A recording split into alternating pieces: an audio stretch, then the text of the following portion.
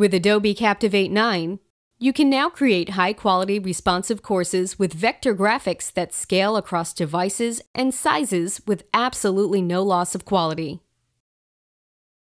You can also round-trip your vector graphics with Adobe Illustrator to quickly make any edits.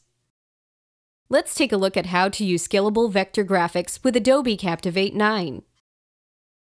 In your Adobe Captivate project, click Media and select SVG to add in an SVG. Select the SVG from your folder and click Open. This will insert the SVG on your slide. Now, go ahead and modify the size and position of the SVG.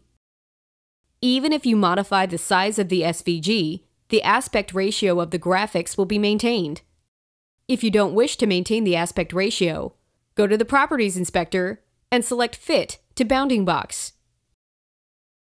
You can also scrub the slider to zoom in or zoom out the content. Let's go ahead and uncheck this option.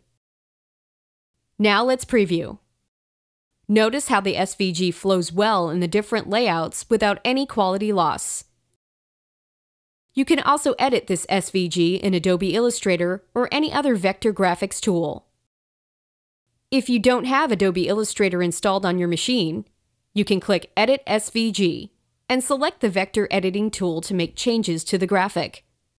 To make changes to the graphic in Adobe Illustrator, select Edit with Adobe Illustrator and click Edit SVG. This will open the SVG in Adobe Illustrator.